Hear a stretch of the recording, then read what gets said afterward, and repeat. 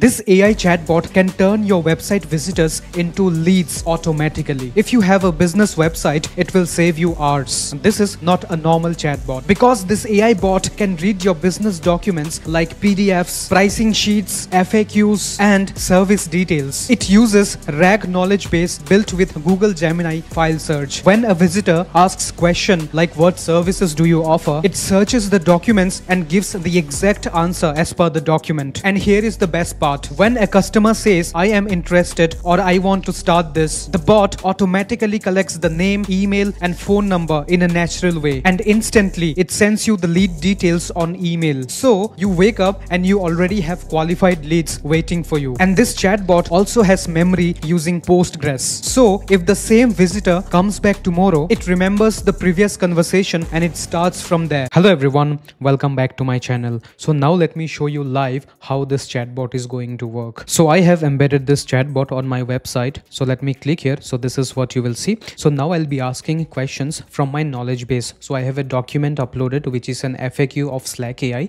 So let me show you how the document looks like. So this is how the FAQ document looks like. So now I'll be asking a random question from here. Okay. So let me ask this question. Which voice AI platform do you use? Okay. So I'll copy this. I'll come to this chatbot and I'll paste it here. Which voice AI platform do you use?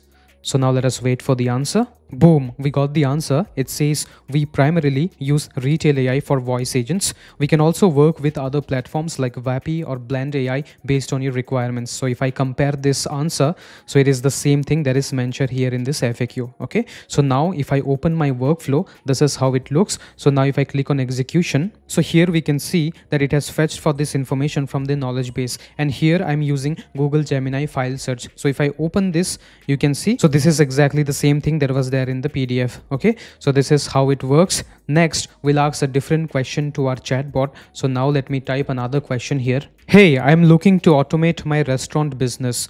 Would you be able to help me with that? It says we'd be happy to explore how we can help. Could you share your name and email? So let me share my name and my email. And now let us see. It says, thanks Dheeraj. Could you please provide your phone number too? So let me enter my phone number now. Now it says, perfect, our team will reach out within 24 hours. So now if I check the email, so as you can see, we have received an email. So this email will go to the business owner or maybe to the customer service team. So now if I open this email, we can see this is what it says. A new qualified lead, Dheeraj. So, hi Slack AI team, a potential customer showed interest in our services. Here are the lead details, name, email, phone number, and the interest is automate restaurant business. Okay, so please follow up within 24 hours. So this is how you can set up the email part so that the key person can get all the details in real time. So you can also integrate this with your WhatsApp or Telegram. So now if I see the execution, we can see this node was triggered. Okay, so if I open this, you can see this was executed. Here we have the lead name, we have the email ID, we have the phone number. Okay, so this is how it works. Let us ask a final question here in the chatbot. So this time, let me ask, can I have a one-on-one consultation with your team? So now it says, I'd be happy to help. Book your free consultation here. So it is a Calendly link. So if I click here, this is what I'll see. So here I can book the meeting based on the time slots available. Okay, so you can directly integrate this with Google Calendar as well, but for simplicity I'm using Calendly. So this is really amazing. So if you're a business owner, you can implement this on your own website, or if you're learning AI automation, you can get this done for any business. So this is how the overall workflow looks like. So do not worry, I'll explain everything in simple. Okay, so the workflow has 3 important steps. So in step 1, we'll be creating the knowledge base where we'll be uploading the document. Okay, and in step 2, it will auto fetch for the documents that we'll be uploading in our Google Drive folder, and then it will automatically upload the document into our knowledge base. This is step number 2. And in step number 3, this is the actual AI agent where we can chat and we can get the answers. So now let us see in deep what happens exactly in step 1. So step 1, as I said, will be creating a knowledge base. So here we'll be executing this workflow using only 2 nodes. We just have to click once and then instantly a Gemini file search store will be created. It will also give us a store ID. So this is how the exact workflow looks like for step number 1. So here we have added this node where we will click once and it will execute the workflow. And then we have got an HTTP request node. So if I open this, you can see this, the method will be post request here and we'll be sending the post request to this URL. So this is how the URL looks like. So if you want all these details, you can simply go to Google, search for Gemini file search API documentation, then you can get all this information here in this page. Okay, so now if I come back here, this is how it looks like. Now let me close this. So here authentication will be generic credential type and generic auth type will be query auth. And here query auth will be Gemini Rack 6. So you can create a new credential. Just click here and then you will be able to create a new credential if you have not got it already. For send body, you have to toggle this on. And here the body content type will be JSON. Specific body you have to mention using fields below. And name will be display name. Value will be knowledge base. So all these details you can find it in the documentation. So now once we click on execute step, on the right hand side we can see our file storage name is created already. So this is what it is. So this information is very useful for our future step. So it is important for you to note this down. So this is how step number 1 looks like. So now let us check step number 2 and see what happens here. So first it is going to watch for the Google Drive and it will detect any new files if they are uploaded or not. Okay, so it can be of any format like PDF, text, documentation, etc. So after it finds the document, it will download the document and then it will again upload that file to our knowledge base that we have recently created. Okay, so it will run every minute. Whenever we upload any document, it will learn automatically. So now let us see how this works inside. So this is how step number 2 will look like. So first we'll open this node and see. So here you can see I have connected my Google Drive account and then here the mode will be every minute. It will check every single minute and then you can see I have selected my folder here and then it will watch for every file created. Okay, so after it fetches for the file, then it will trigger this node. So once this node is executed, you can see we have got the file here. So this is the name of the file, Slack AI FAQ2. Okay, so this is the same file that we have uploaded here. And then if I close this, it will download the file. Okay, so if I open this, you can see, so here I have connected my Google credential. The resource will be file, operation will be download, file will be by ID, and the ID you can drag and drop it from the left hand side. Okay, so if I come here, so this is the ID. So you can simply drag and drop this here. You can click on execute and then you will get this. So this is what it happens. And now this is the final load where the actual upload will happen into our knowledge base. Okay, so here if I open this, we can see the method is post and this is the URL that we are using. So this URL you can find it from the API documentation. So now if I close this, we can see the authentication is generic credential type. Generic auth type will be query auth.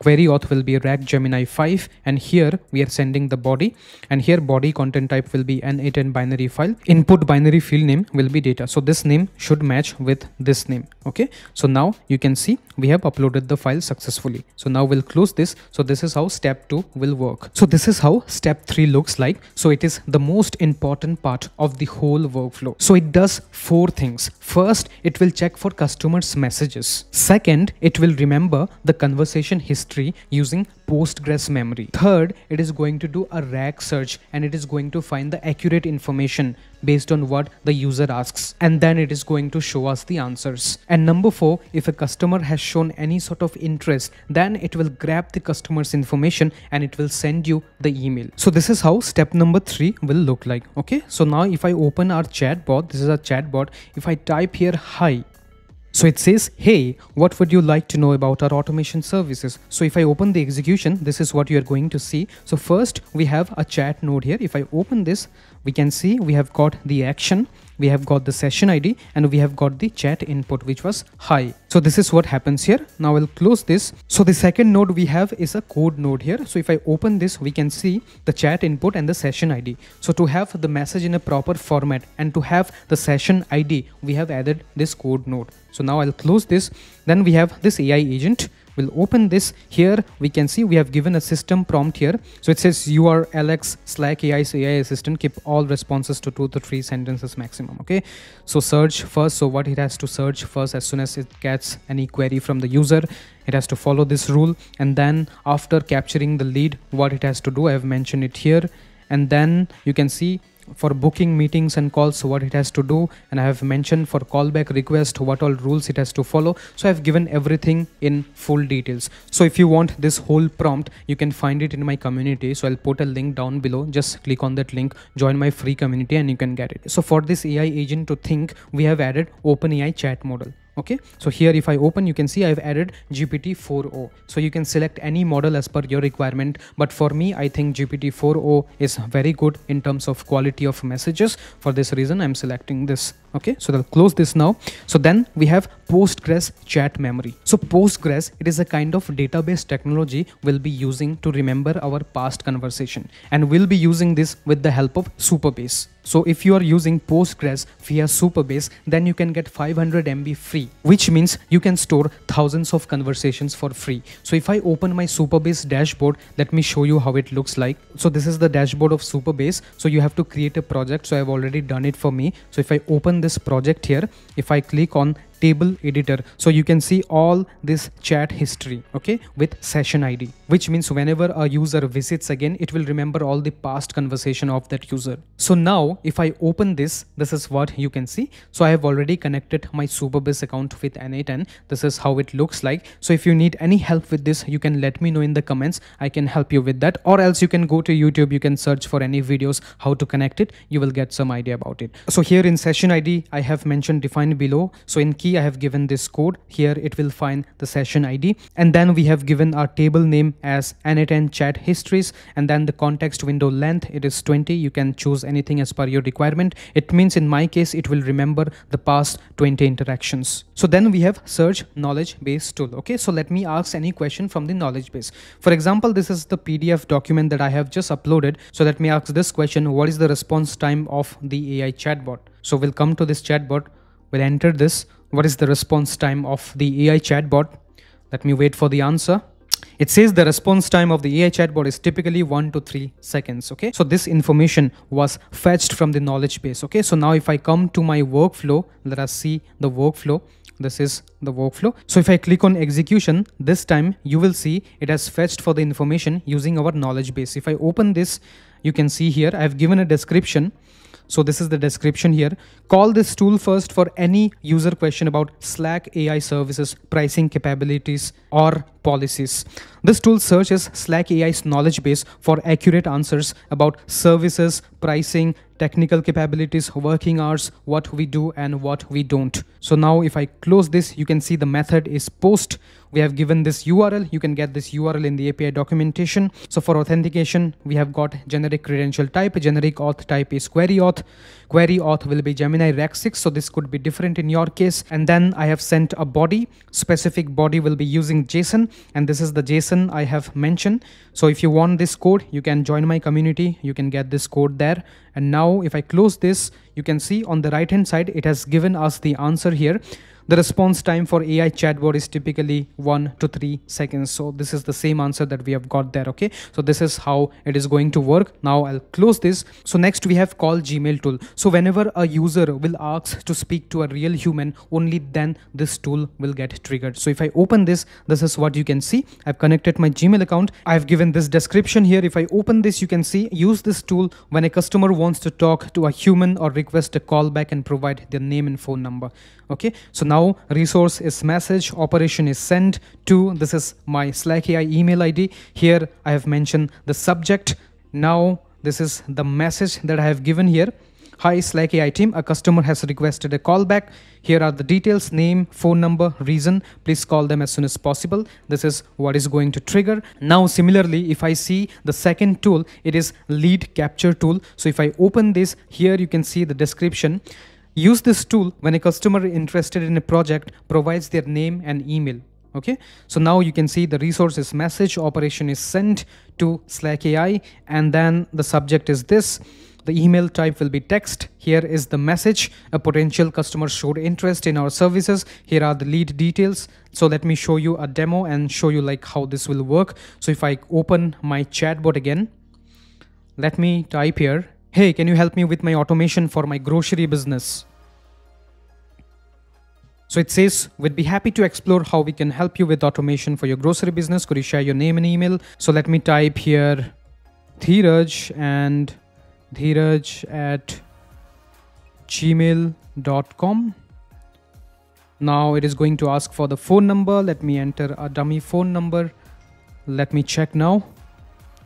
It says, perfect. Our team will reach out within 24 hours to discuss automation for your grocery business. So now if I see the execution here, you can see this node was triggered this time. Okay, so the email has been sent. If I open my email, let me check my email. This is the email. So I'll open this. We can see this email. Hi Slack AI team, a potential customer showed interest in our services. Here is the name, email, phone number, and the interest was automation for grocery business. Okay, so this is how this is going to work. So now if we have to add this chatbot into our website, so we just have to copy paste a code from our n8n. Okay, so we can do it for Wix, we can do it for WordPress, Shopify, or any HTML website. So let me show you how this works. So just come to your workflow. So this is my workflow. I'll just open this, and then you'll have to copy this URL from here. You have to make the chat publicly available. You just have to turn this on. The mode will be embedded chat, and then you have to follow the instruction here. I'll click here. So this is the instruction that you will see. If you scroll down below, you'll get this code here. You will just have to replace this with your URL. Okay, so you just have to replace this with this URL. Just mention this URL here and then copy the entire thing, and you can paste this in your header section for your website builder, whatever you are using. So in my case, what I have done is that I have copied the whole thing from this page and I have given it to ChatGPT, and along with this I have given this URL there, and I have mentioned that I want to use this chat widget in my Wix website. So can you please give me the complete code which I can directly copy paste there, and give me the step-by-step guide. So it has given me a code. So this is my Wix dashboard. I've clicked on settings, and then if I come down below, I will see this option of custom code. If I open this, so here you can see three options: head, body start, body end. So in body end, I have clicked here and I've selected edit settings. So I have copy pasted the whole code here, and I have renamed this as Slack AI chatbot, and I've clicked on apply. So after doing this, I have got this chat widget in my website. So you can easily have this widget for your website builder. You don't have to worry about it. Just ask ChatGPT, you'll get everything. Now, if you need the JSON file for this workflow, or if you need the step-by-step guide where I have mentioned each and everything clearly, including the URL, the prompt, the code, you can simply join my free school community. You can get it everything for free. So now you can easily build a RAG-based AI chatbot for your website. So if you like this video, you can put a thumbs up, and if you want more AI automation videos, you can subscribe to my channel. Thank you so much for watching.